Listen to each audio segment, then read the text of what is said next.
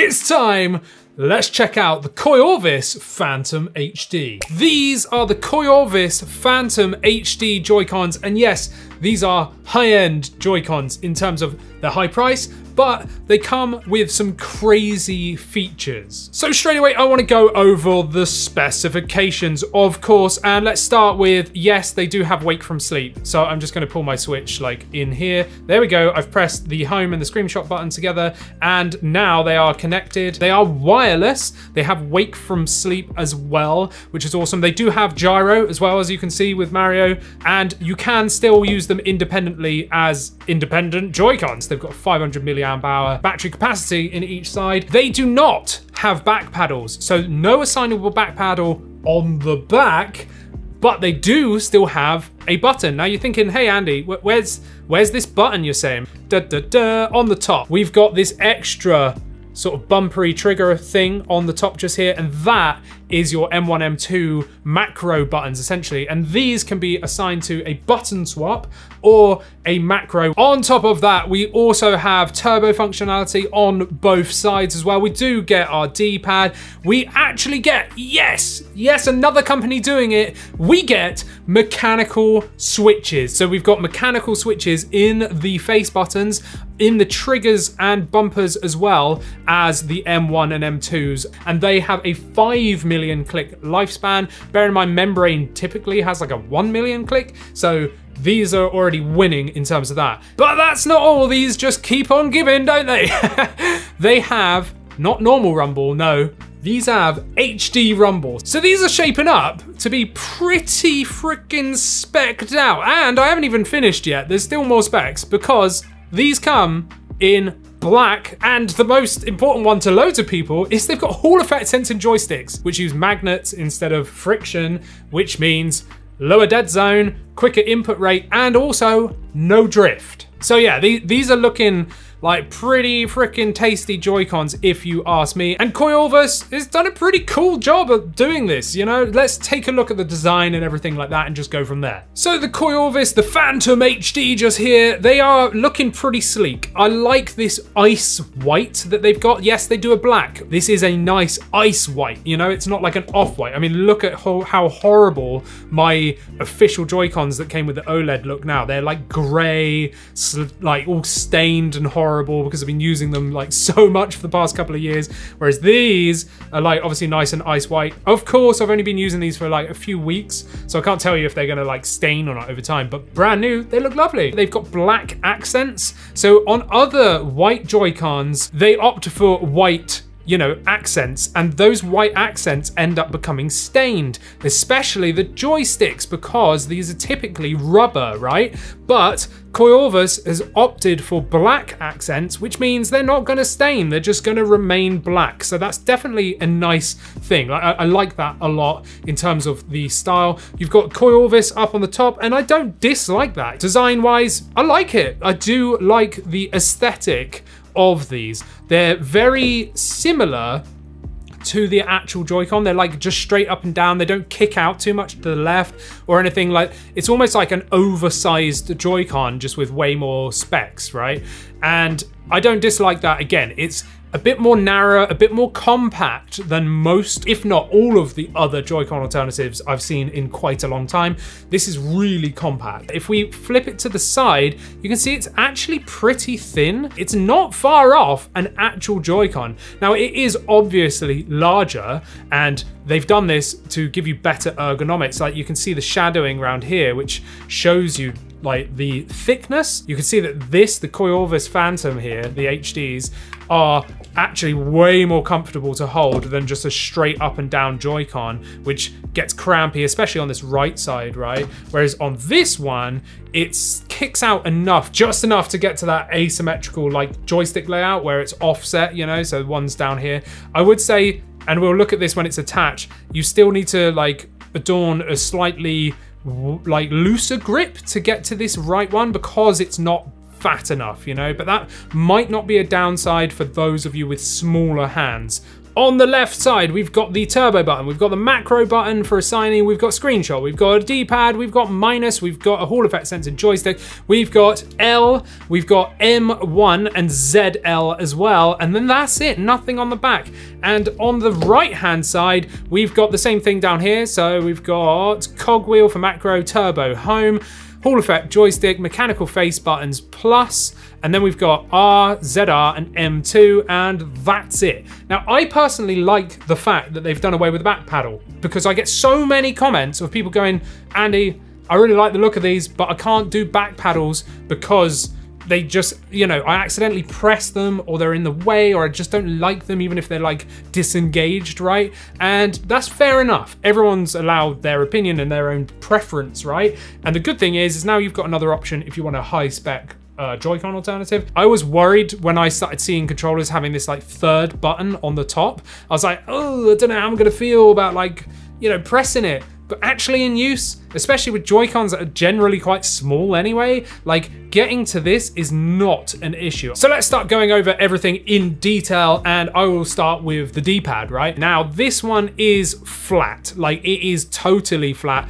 There is no concave on there whatsoever. So it is completely and utterly flat, and it does protrude, and it's okay. It's not like pro level D-pad, which is a little bit sad. It's not the best I've felt, and it definitely is not the worst. Just to give you a D-pad test, because people like the rocking thing, right? I'm just gonna hold down, and then I'm gonna rock left, yes he moves, right, yes he moves. There's no 4-way mode on this. It's just an 8-way D-pad at all times. But again, it's not like horrendous. It really isn't, it's okay. Moving on to the mechanical face buttons. So the face buttons just here are mechanical switches. These are like micro switches that you would find in a mouse that gives you that when you click it. And that's exactly what these do because they are mechanical, right? So I'll give you a listen now, right? As opposed to the official Joy-Cons, which are a membrane. Right, so they're almost silent, whereas these are going to click. But for me, the benefits far outweigh that annoying sound, and to be honest, it doesn't annoy me anyway, but the benefits are they're much faster to actuate. So your input is going to happen immediately. They are super quick to respond as well, like, you know, they're gonna return back to the starting point much quicker. You can sit there and press these like so much faster than you could with like a membrane button, and it's more satisfying, and you also know that you've actually clicked that button and it's actually happened, you know? It's really nice. I love mechanical switches. I wish more people use them in their controllers because they are just the best. I mean, I have come from PC gaming. I massively appreciate mechanical face buttons at least. Now these ones in particular, there's a tiny bit of mush, you know, there's a very small amount of pre-travel, and I'm being hypercritical here. I'm saying like there's almost none, but there is a little bit, and there's not really any post-travel, maybe a tiny bit. They're just a little bit mushy, but they're perfectly fine. One thing to note though is the font. So it's got almost like a Joy-Con like switch thing, like as a B. It might not be for everybody, but yeah, that's just painted onto the button. And again, these are flat. They do not follow the curvature of the controller. They are just straight up flat. But again, it's kind of like a flat Joy-Con, like I said earlier. So it's not a problem at all. Let's move over to the bumpers, triggers, and that M button in terms of feel at least. So these have a lot of travel. Obviously, if you held it up here and click there, less travel because it's on a pivot, right? So if you push here, you're having to swing that whole arm down before it then clicks that switch. Whereas if you click here, it's almost instantaneously like clicking it, right? And that's the same with the M buttons. You have to really push before click, right? So you click, there's a lot, all of that wiggle there is not actually doing anything. And then I have to click, and then that's it. You know, when I sit here and I feel them, I go, ooh, a little bit mushy, but actually in use, it's okay. Finally, we've got the triggers as well. And yes, these are digital, not analog, because they have those mechanical switches as well. And again, a fair bit of wiggle on there before the click, and then a little bit of post travel, but it's okay. You know, like the bumpers and triggers and stuff could have been a little bit tighter in my opinion. Now the joysticks. So the joysticks are of course Hall effect sensing joysticks, which means, you know, no drift, quicker input, no like lower dead zone, much lower dead zone. I've not had a problem at all with these. They're buttery smooth. They do have an anti-friction ring around them in black just there, but they don't have that metal sort of anti-friction ring underneath here, and you cannot remove these either. You know, they don't pull off, so don't try that. So the caps here are like almost like little wheels, and I really like it. You know, they're super, super grippy. They're small, but not too small. And I just dig these joysticks, really good. If you're into like FPS games and stuff and you want to be super accurate, well, these are going to serve you just fine. Now let me show you the turbo. Now, if you don't know what turbo is, turbo will basically repeat an action for you. So it saves your controller buttons out like from wear, but also saves you the hassle of actually doing something. You can set turbo so that you can just have it doing that action for you, and you don't even have to be there. You can just leave. The turbo button is the one with the 2 bullets on just here. So I'm going to press the turbo button and B, and now if I hold it, do you see how he's just jumping? And it might not show great on camera, but there's a light that flashes, right? Now I've got it set currently to do low amount of inputs for me, right? But I can change that by holding the turbo button and pressing up once. Now, do you see how much quicker he's jumping? And the light is flashing faster. Again, my camera might not pick this up due to the shutter speed, but he is jumping faster. And there's another setting which is insane fast. So if I hold turbo and go up one more, now it's like just going so fast, Mario can't even keep up, you know? And that light, again, might not even be flashing quick enough for you due to the camera. It's probably just blinking slowly, but in person it's going yeah.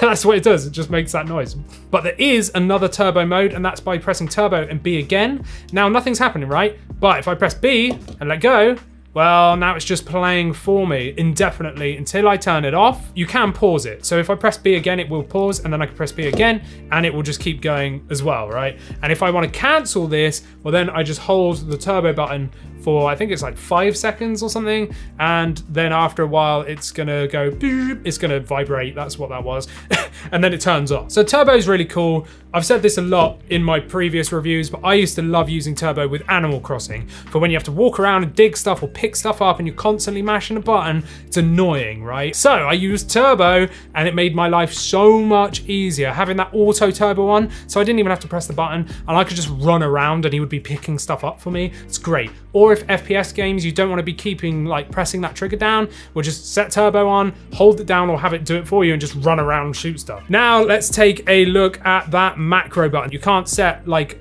some button from this side to this side. They are independent controllers from themselves, right? So you've got to set this side to that button and the left side to the left button. But anyway, with the cog, I'm going to do button swap first. So to do button swap, I'm going to press and hold the cog until the light turns on, which is like 3 seconds. I'm going to press B once and then press that macro button on the top. And now if I press that button on the top, look, Mario's jumping. True button swap, these have it. So what I mean by true button swap is the fact that it's actually really assigned that button to that button. So if I do a short jump like that, Mario's going to do a short jump, whereas if I hold it, he's going to do a big jump. So you're getting full functionality out of that remapped button. Typically with games, I remap L3 and R3, the stick click button, in to a macro button, just because I don't like running and having to press like a joystick. It's annoying, so I reassign those. Now to cancel that, you could just hold the cog wheel down for like 5 seconds, it will vibrate and then it's cleared. Now we can do a macro. So if you don't know what a macro recording is a series of inputs and it's recorded it for you, like a video, right? And then it like plays it back exactly how you did it. So with this one, I'm gonna hold down the cog wheel for a few seconds, and I think it's 3 seconds. Now it's like this, right? So I'm gonna jump, I'm gonna fire that, I'm gonna jump, I'm gonna do this, I'm gonna do that, I'm gonna do that again. And now I'm gonna press that and then let go and watch as Mario does that whole action for me. And he's gonna play it once because I pressed it once, right? But if I double click, he should, in theory, turbo that action. So we'll find out Yep, there we go. So now he's just started again. He's just gonna keep doing it until I cancel it out. And you can cancel it out just by pressing like another button or whatever, and now he's stopped doing it. And to cancel this again, you just hold this button down for like 5 seconds. It's gonna blink and then vibrate to say, hey, it's cleared, and there we go. Oh, I forgot to say, by default, these M1 and M2 buttons are just L and R. So they mirror the L and R, that is their like default setting.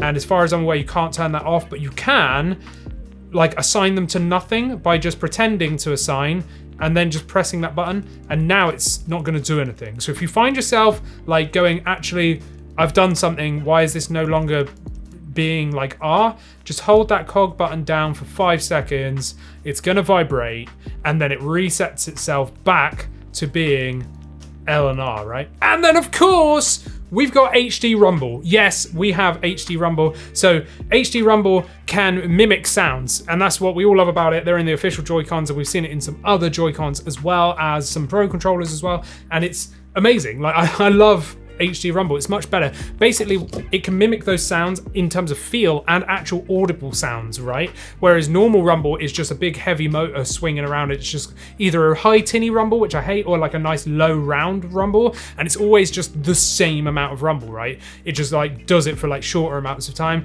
HD Rumble can absolutely change that, and that's why I've chosen this level with these little things in Super Mario Bros. Wonder, because these little things here, even though my Switch volume is completely turned off, the Joy-Cons can mimic these. I'm just going to run backwards and forwards on here, and you'll be able to hear, hopefully, the sound of this HD Rumble.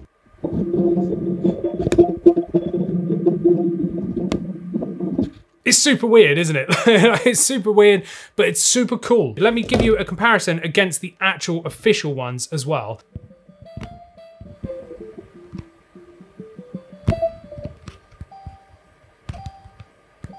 So yeah, they're not as good as the official Nintendo HD Rumble, right? I've not found anything that's actually equal or better to the official Nintendo HD Rumble, but for a third party putting it in their controllers, I think it's great. Now let's put the thing on. That's probably what you've been waiting for, and straight away you'll notice it's fairly stiff to attach these, and that is a good thing, because otherwise there's a potential for wobble, right? And once these are on, they are locked in. They are not going anywhere. There's no bend, there is no wiggle. They are locked into this thing, and oh, that just looks so cool, doesn't it? Like, how cool does this look? I really like the look of this thing. I love the black and white. It accents the like the bezel from the Switch OLED just here perfectly with the black accent. I really like it, and it keeps it small. Most of the Joy-Con alternatives, again, are huge things that lump out. These are really small, and yeah,